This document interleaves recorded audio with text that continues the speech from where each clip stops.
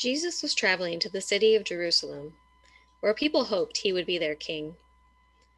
When people heard that Jesus was getting close to the city, they were very excited. They ran out to the road and shouted out to him, "Blessed is the King who comes in the name of the Lord." They put their cloaks down on the road before him and put palm branches down to prepare the way. While they did so, they shouted, "Hosanna in the highest!" and "Blessed is he who comes in the name of the Lord."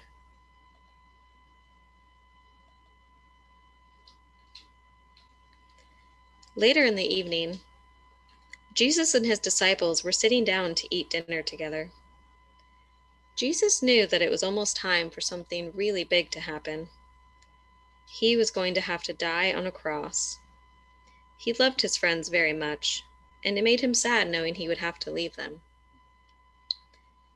In the middle of dinner, Jesus stood up from the table and picked up a towel and a bowl of water.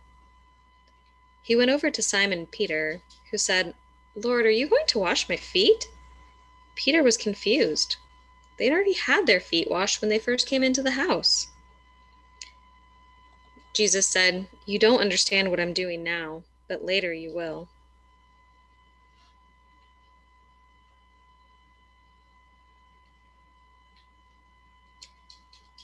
Peter was confused. Usually it was a servant who washed people's feet, and Jesus was his teacher. "You can't wash my feet," Peter said. Jesus answered, "Unless I wash you, you are not a part of me."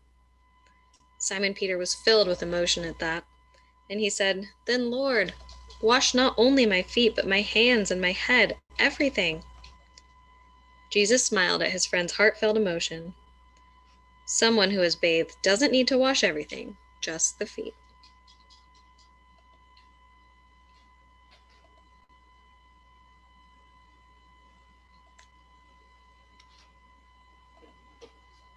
After he had washed everyone's feet, he sat back down at the table and looked at his friends.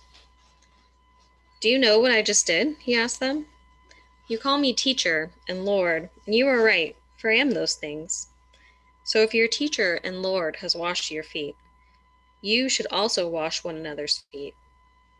This is an example of what you should do for others, because no one person is greater than another."